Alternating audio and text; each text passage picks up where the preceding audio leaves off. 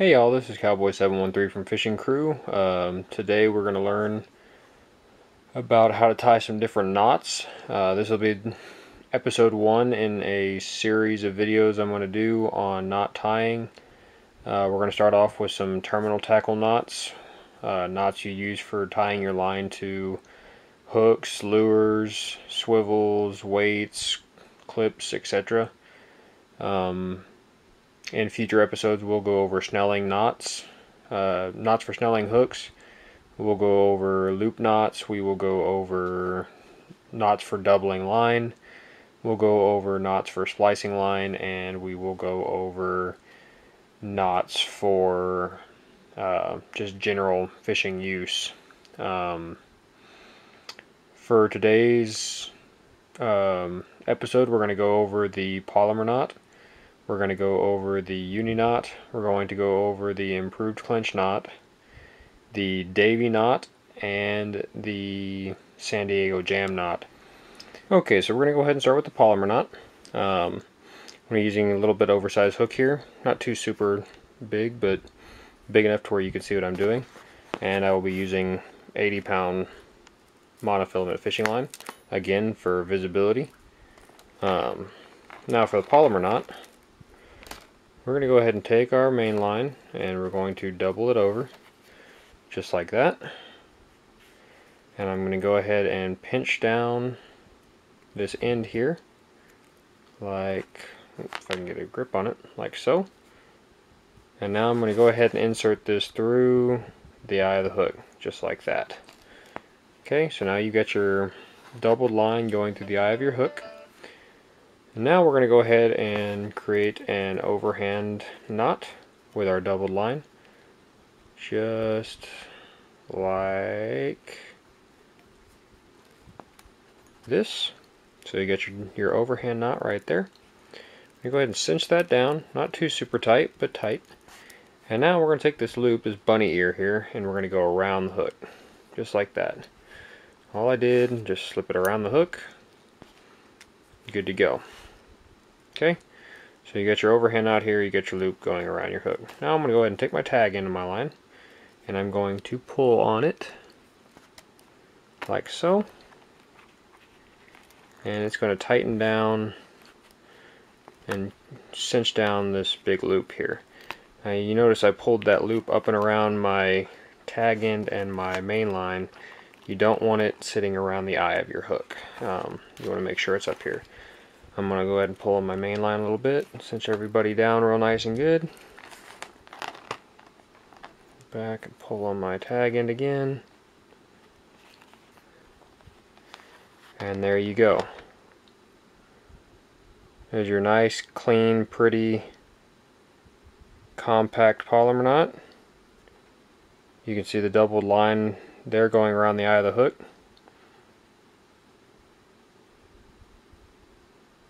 Trying to let this focus so you can see really good. There, it's better. Now we're going to go through and we will clip off the tag end.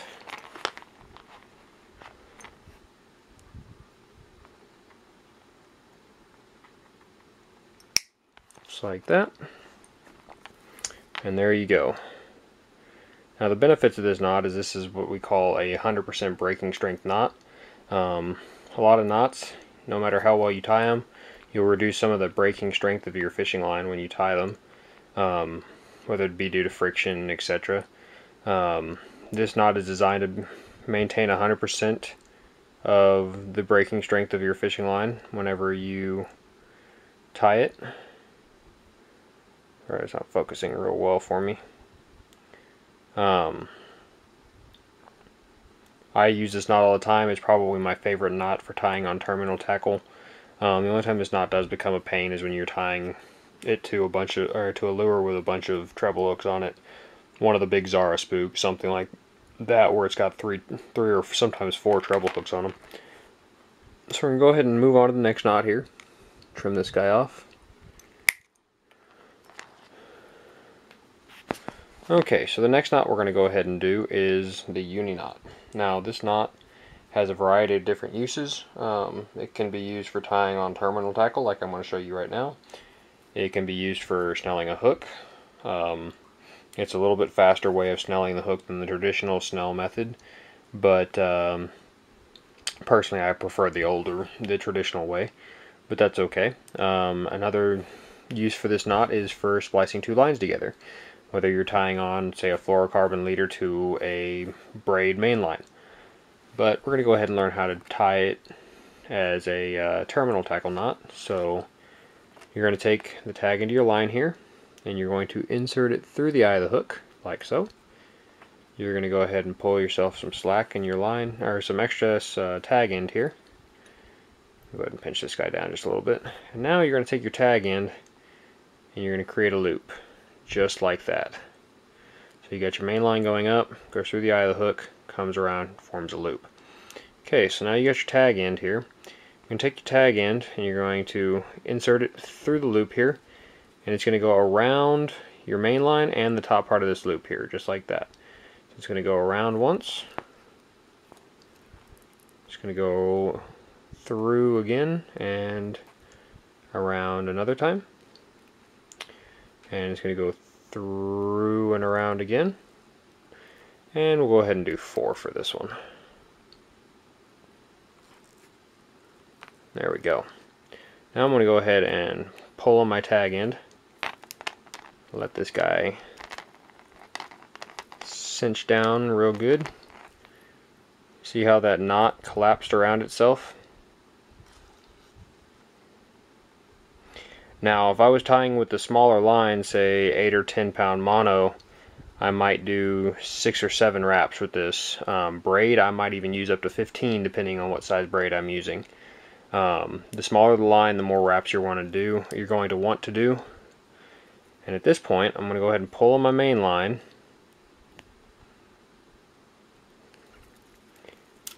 Cinch this guy down nice and tight, just like that. Let's see if I can get this to focus for you.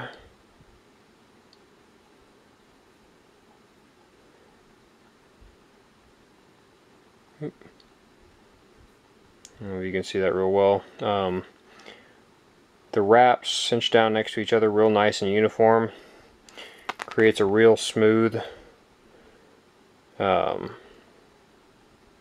there we go. Creates a real smooth, compact knot.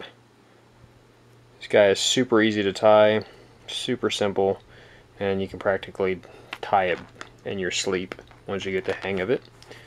As always, we will go through and trim off the tag end.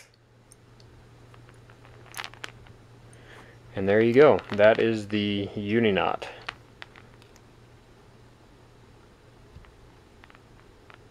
Great little knot to learn.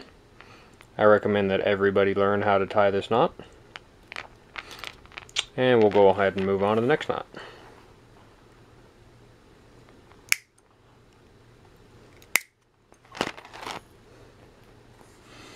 Okay, so the next knot we're going to learn how to tie is called the improved clinch knot. Now there is a regular clinch knot, and I will show you the difference between the two here in just a second. For the improved clinch knot, you're going to go ahead and insert your tag into your line through the eye of the hook, just like that. You're going to pull yourself some extra tag end of your line here. Or I'm using, there we go. And now all you're going to do is you're just going to wrap your tag end around your main line. 3, 4, 5. We'll just do 5. Okay, so now what you're going to do is you're going to take your tag in here. You're going to insert it through this little gap right here next to the eye of your hook. So it's going to go back and through, just like that. Okay, now if I was to go through and pull on this and cinch this whole thing down, that right there would be the regular clinch knot. The reason why this knot needed to be improved is because this knot will slip. With a big enough fish on here, enough tension, this tag end will slip out from underneath there, and you could lose a great fish, or you could lose your prize lure or whatever. So the way we improve this knot is you take your tag end and you're going to insert it through this bigger loop right here. So that's all you're doing, is you're taking tag end goes through this loop, and then it's going to come back and go through this loop, just like that. So now I'm going to go ahead and hold that with that thumb and forefinger. I'm going to pull on my main line, have this whole thing collapse, like so. And continue to hold that for just a second while I tighten this down a little bit.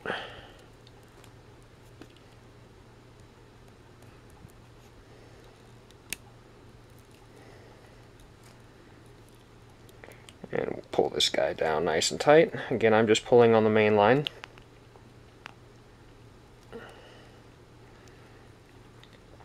And we will go ahead and pull on tag in just a little bit, just to make sure he's nice and snug in there.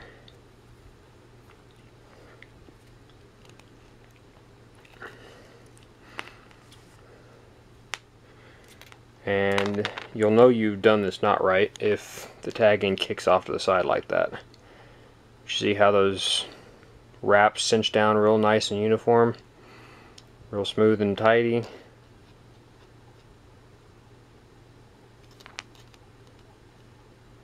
There we go. Tag end's kicked out to the side over here. Real pretty, clean, uniform knot.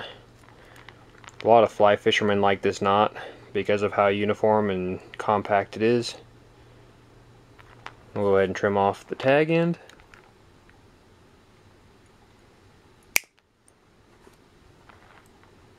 And there you go. There is the improved clinch knot. Okay. Next knot we're going to go ahead and learn how to tie is the Davy Knot. Now the Davy Knot is one of my favorites for fly tying. It's super small and compact. All you really do is you're going to insert your tag in through the eye of your hook.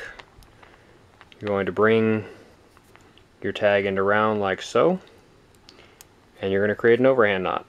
Now you're going to take this overhand knot, you're going to take your tag end, you're going to go through around the bottom part of your loop right here, and it's going to go around the back. It's going to come back up and through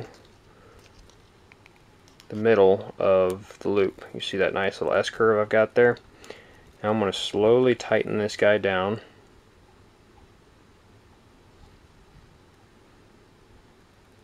Just like so.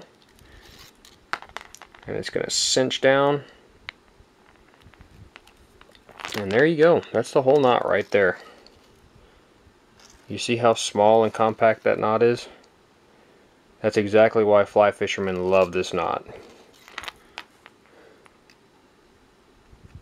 Trim off the tag end and show you really how small this thing is.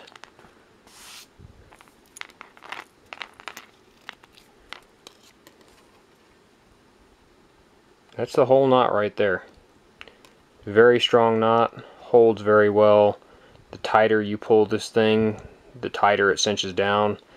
Works great for small tippets, 4-6 pound tippet, and a small like size 22 zebra midge.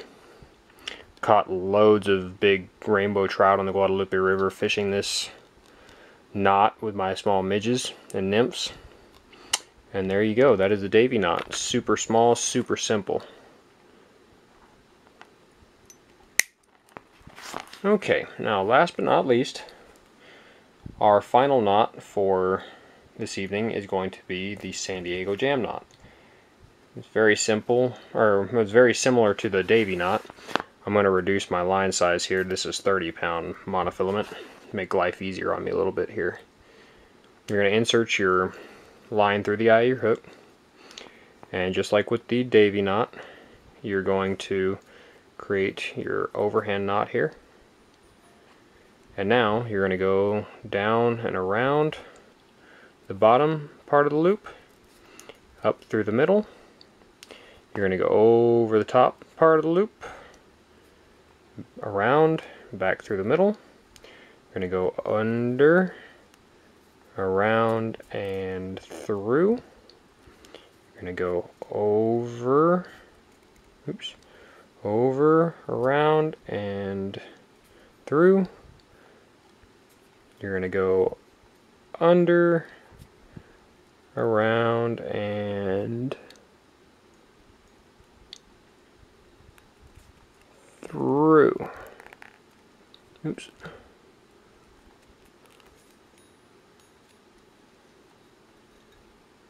And we'll go over, around, and through, and under, around, and oops, sorry, I got out of frame there. Under, around, and through. Last time. Okay. So there we go. So you've got all these zigzag wraps here. Now what you're going to do is you're going to take your tag end and you're going to insert it through this little gap right here. Like so. And now everything's nice and straight and uniform, and you're going to slowly pull on your main line, and it's going to cinch all those wraps down in this little zigzag pattern. Pull my tag in there.